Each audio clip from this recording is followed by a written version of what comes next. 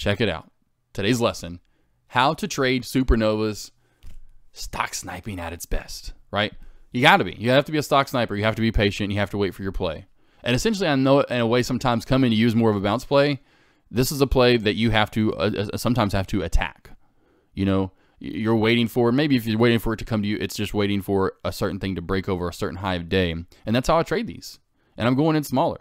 Let's go into each one of these halts that I've traded over the past year. CARV, you know, a move from $9 all the way up to 14 in a matter of four candles, right? Well, 5, I guess, essentially. A pretty decent sized move. Again, where am I trading? We have halt 1.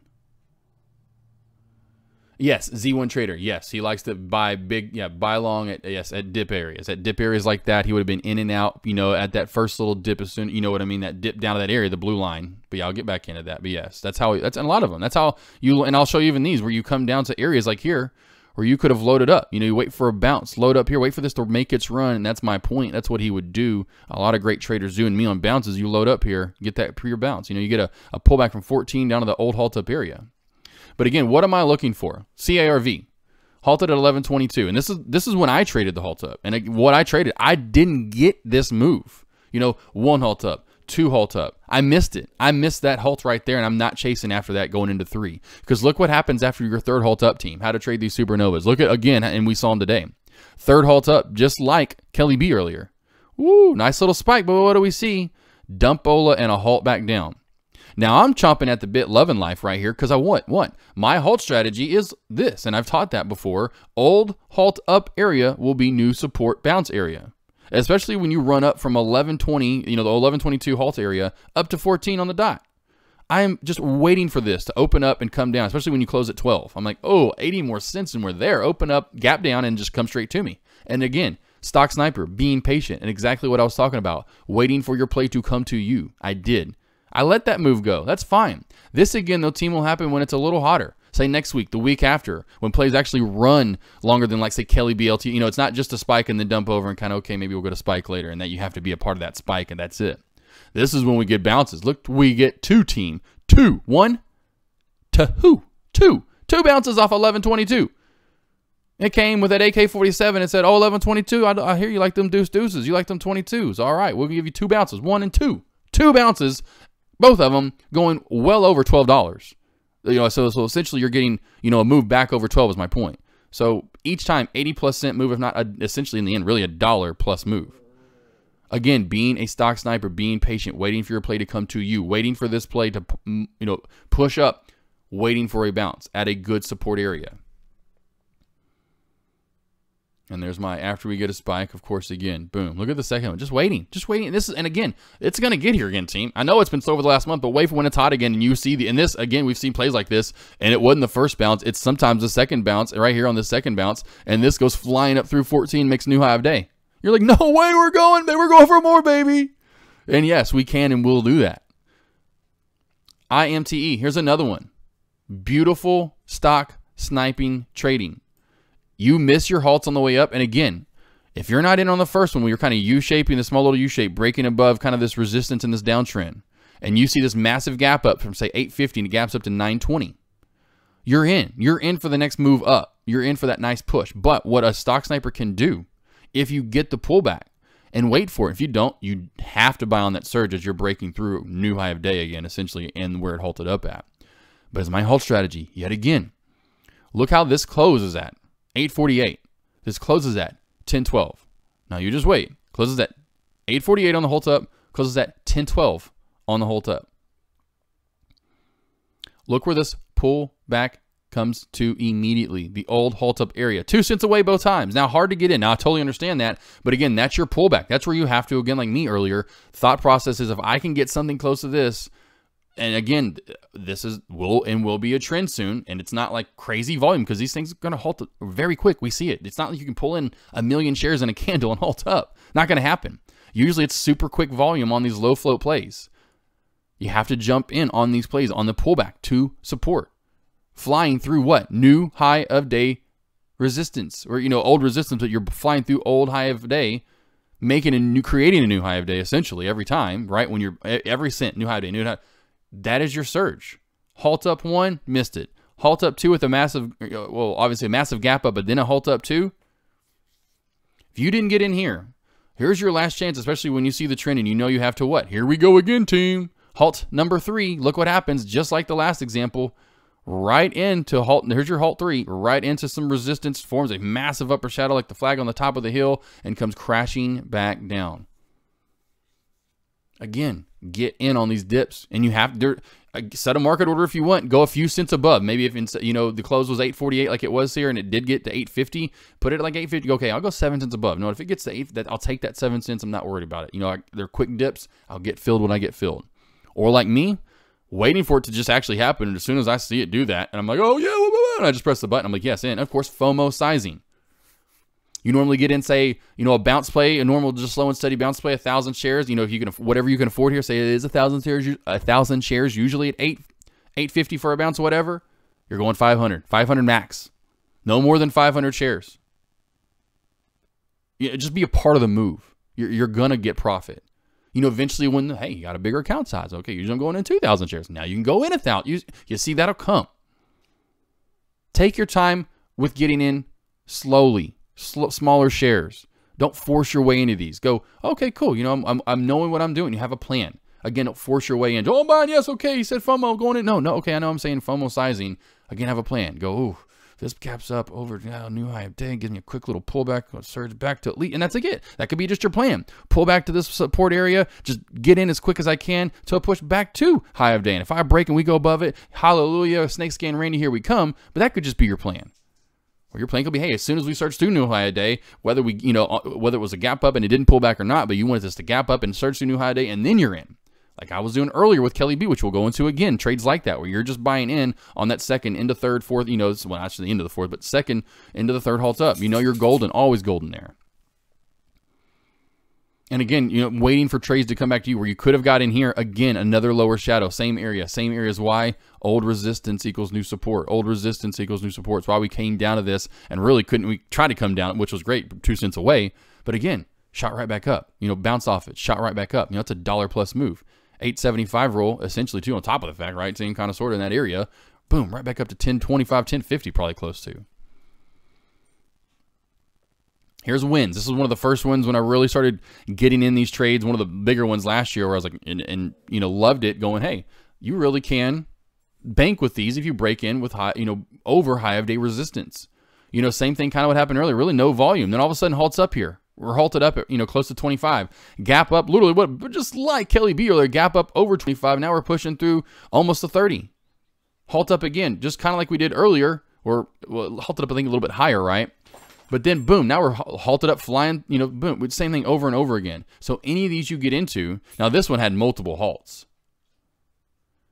And my 2 areas getting into this last year, I'll never forget, was this. Didn't get in this one, but this one.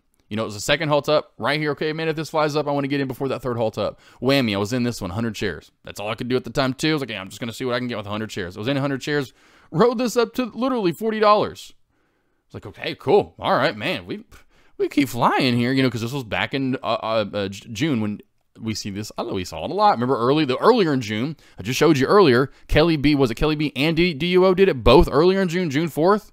So we know it's happened. We see it happen. It's going to happen. It's going to roll. So my thought process is going again. I want to get in again. Well, please break over 50. If you break over 50 and create a new high, damn, like earlier with 40, I'm getting in because 50 really strong. Give me some surge again. Boom, I got in right here. Right before it halted up again. Then it just halted. Then it came live barely for half a second. And I was still in the 100 shares. Rode it out and then finally started scaling out because we were up so high at that point. I don't think I got into this. I think I scaled out right before we halted up this last time, and then we opened up and flew right up. But I mean, this halted up a ton of times, I know. So it kind of broke that 3 halts up rule. And that's what I'm saying. You're going to see those, right, team? That's what I was saying from the get-go. You're going to see somewhere, and that was my golden rule here. Okay, cool. I'm into that second halt up. Here was your first. Here was your second. I got in here. Okay, cool. I got in there, and then it kind of flew up, right? Flew up for me. I was in on the second halt up, going into the third one. I'm good to go. Always is great. After this third halt up, this is where it's scary, and that's why I got out into here, into $40. Didn't care that it could surge maybe to wherever. Cool. I took my little run. because I can know after that third halt up here, it could crash over. It didn't. It kept rolling. So what's it showing me? Oh, you're showing me what, oh, it was LTRPB and I think it was LTR. Kelly B was, I think, yeah, it was LTRTB in, or was it, whatever. But the ones earlier in June we can go back to in a moment. But earlier in June we saw 2 do it. So I'm like, okay, we're off to the races. And this is 1 minute time frame, team. 1 minute. There are no red candles till over almost an hour into the day, and that's when it was halted down for like 30 minutes, and that's when we started seeing that 50% retracement craziness, where if they were halted at 30 minutes or more, you saw it literally open up about halfway from where it was halted down at. But say my trade's here again, second halt up into the third, I know I'm good. After the third halt up here, I'm out. Okay, hey, you're still going. Okay, if you break over 50 and you get there's the $50 here. This is 50 right here, team. You get over 50, let's go. Boom, I was in again another 100 shares. FOMO, 100 shares. You know, nothing crazy. Just 100 shares. Was in like toward the top too. It was a bad fill. It's like 52 right toward the top of it. But then I rode that 100 shares up. $10, $10, $12 or so. Not the whole count, but I went out like 25, then 25, then I was like 10, 10. I think I went 10, 10, I went 10 all the way out. But again, that's where I'm waiting for. Again, just another kind of quick synopsis of, pre-market supernovas that fade. Finding bounces on the way down. It's halting up. Now it's halting down, when it's halting down this way. And I didn't put the line in here, but what would have been a great bounce area, and it went a little bit below it, was right here. We have 2 of them. One's right here, and we do get a quick little dip back to this little sandwich area that moves back up of literally $2. But then again, we get back down to the $12 dip here. Look at this right here. These upper shadows meet these lower shadows. Look where this lower shadow comes in right here. There's where the line is. Oh, well, there's where that line is. There you go, AK. You did do a slide for it. But there's your bounce right here. First one was right around here. It did go dip below it. You can see the same type of area, but the better pure bounce is just kind of waiting for it. Upper shadow, upper shadow, upper shadow. Now we have these lows right here bouncing off of that area. Look at that, 12.25 fill, you're back up to 14.25.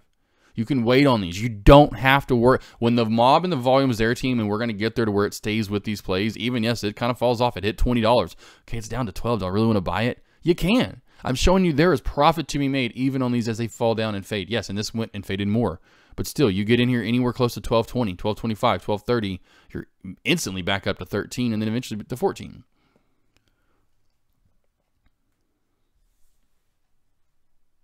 Again, another one of these that like continues the ride, right? We open up we'll open up about 30 minutes before the market opens. If Deck's talking about this play, not much volume or anything's going on. This thing is at 220, 230. Not even at 3. 3 is right in between the because it's 2 to 4. So this is about the $3 mark, somewhere in here. But still, we come down to 3 after this quick little spike. Come down to about 2, probably 80-ish. I bet that was. And look at the beautiful trend line.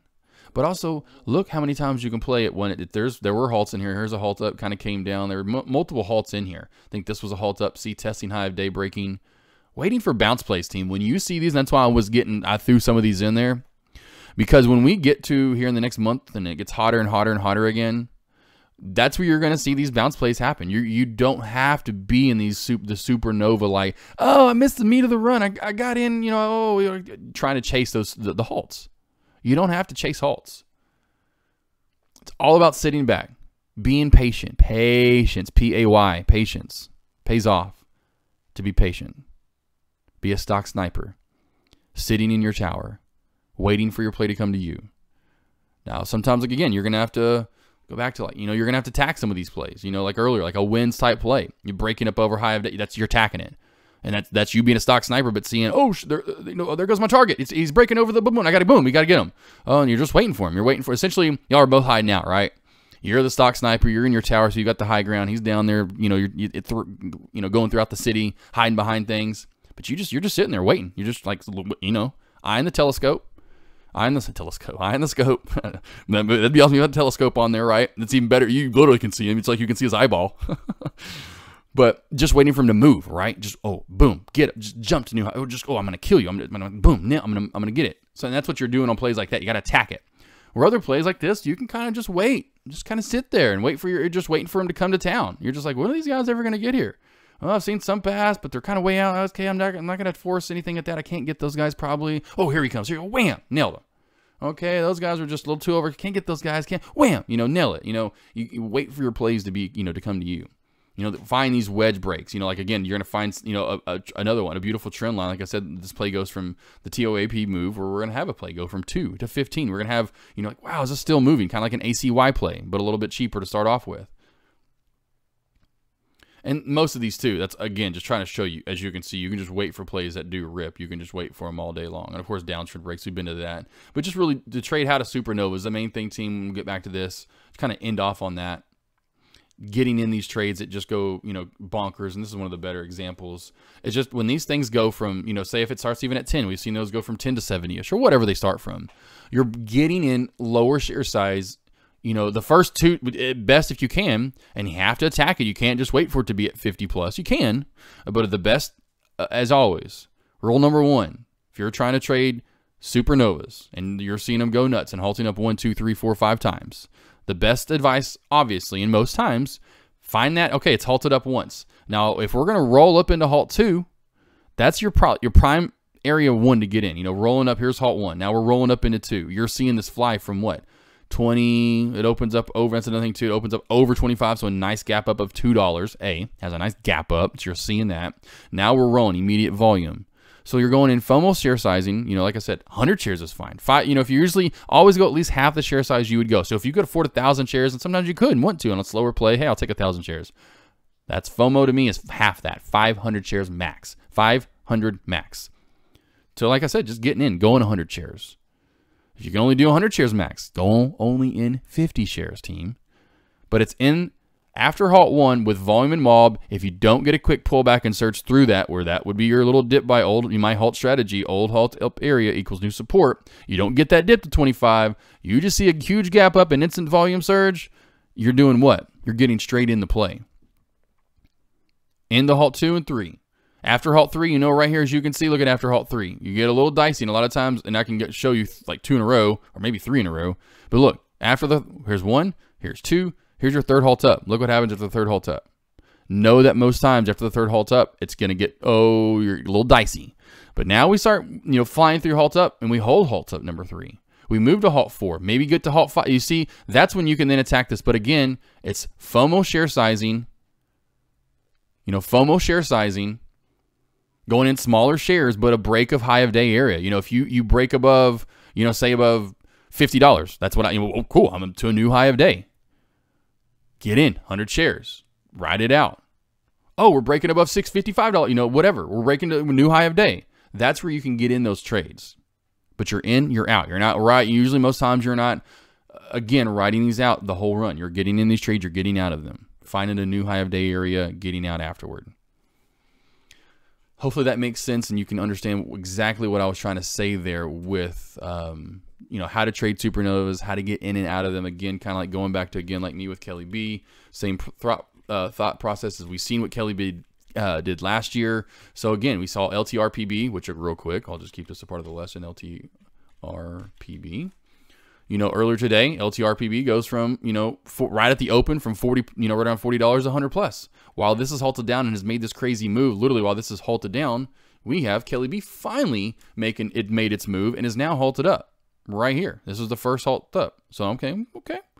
Let's see if you open up and if you gap up and you have still some firepower because the other one's gapping down or, you know, gap down. Well, it didn't gap down. I guess it gapped down and then wasn't, excuse me, it wasn't, my point being, halted down now, right?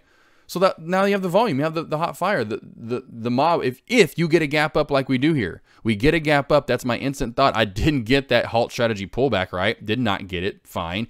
So my immediate thought process is, boom, I have to get in this. I've seen what LTRPB has not only done today, but in the past. Kelly B has literally done in the past. So it was just jumping in smaller share size to begin with. Then that's why I went in a little bit bigger later because, A, I'm like, hey, if it jumps over 40 and it get rocking and rolling, I went in 100 shares to begin with. But that's why I jumped in bigger share size, a little bit bigger share size here, was knowing I had that pure move over high of day with the little bit of mob and volume that it takes to get this to move up to, you know, say 50. You know, your next area is 50, 55, 60, you know, because it's usually every $5 with mid-cap, you know, mid-cap stocks that move over $20 to $25.